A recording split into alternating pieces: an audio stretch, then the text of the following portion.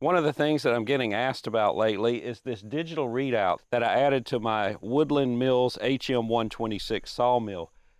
This thing has been really handy. Of course, Woodland Mills has a ruler that comes with it. They actually have two of them. They're magnetic mount.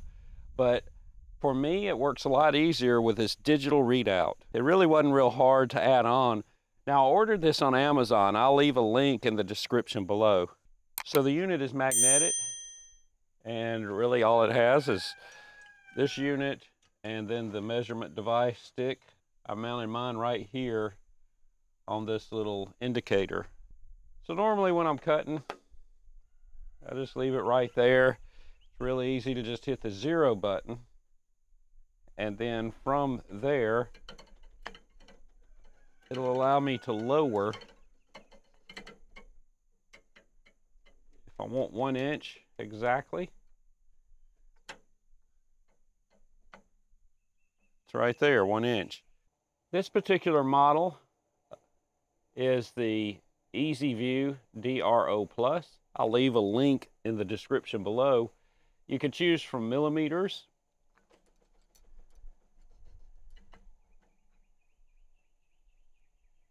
inches,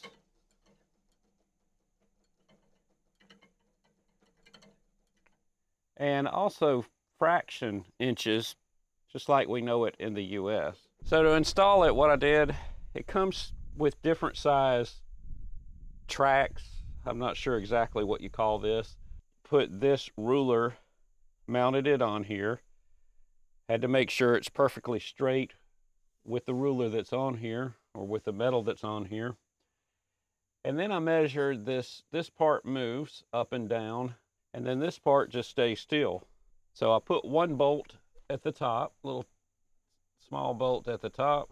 You do want to make sure that the ruler goes far enough up so when the blade's all the way down, you'll have enough room.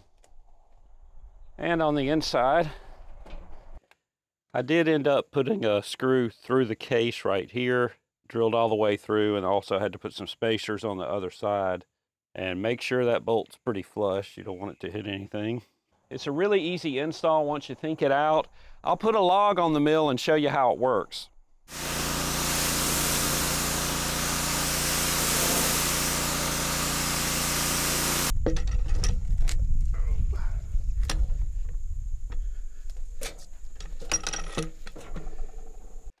So the goal with this log is to make some boards for board and batten siding. I'm trying to get some 1x12s out of this log.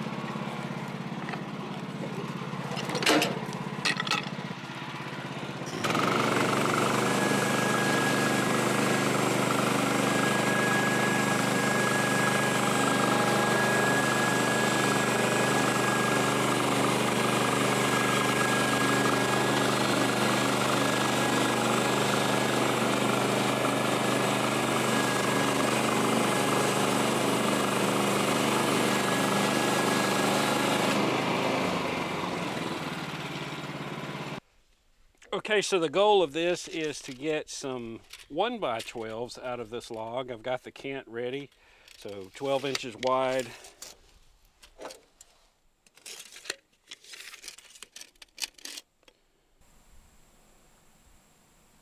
And just lower it down.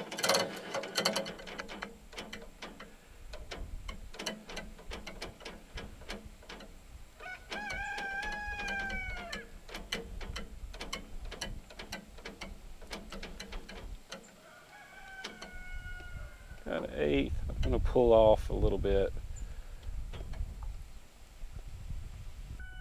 You can be more precise probably if you do decimal. And that's how I usually cut it.